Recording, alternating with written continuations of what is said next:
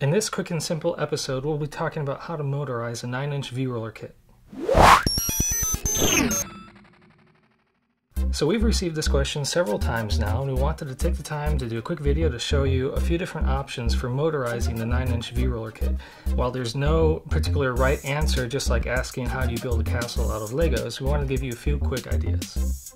In this first example, I'm using a Planetary gear motor running some bevel gears here to drive the back shaft. It's held in place by a 22mm clamping hub and powered by a LiPo battery with a JST connection.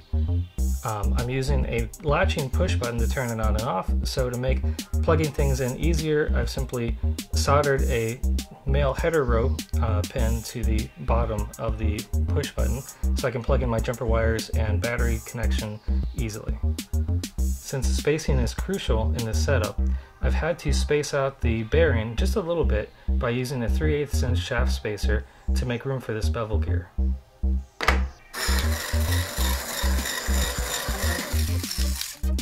Now, the advantage of this setup is that it's really compact. In fact, everything is hidden inside the 9-inch channel. The drawback is that the Planetary gear motors are sort of loud, so this might not be the option you want to go for if you're running a video camera or something of that nature.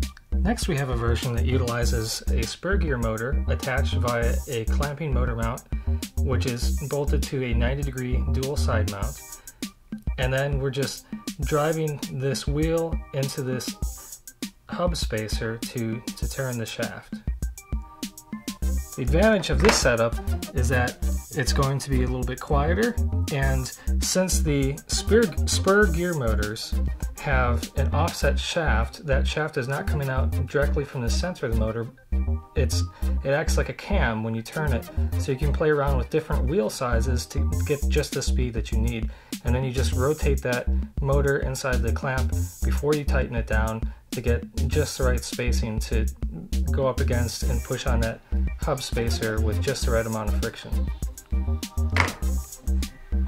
As far as the circuit goes, everything's the same in the setup except for we've moved the button off to the side. And since this is a 6 RPM spur gear motor, it's going to go really slow. So this setup would be really good for something like a time-lapse photography rig.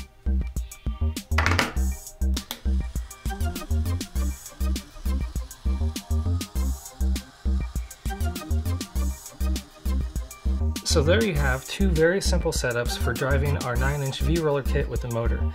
There are a lot of different ways that you could go about this problem, but we just wanted to show you a few quick examples. Thanks for watching. Control Issues is brought to you by RobotZone, inventing the parts for your ideas. And ServoCity.com, the place to go to buy the parts for your projects. If you've got questions or ideas for future episodes, send an email to tech@servocity.com.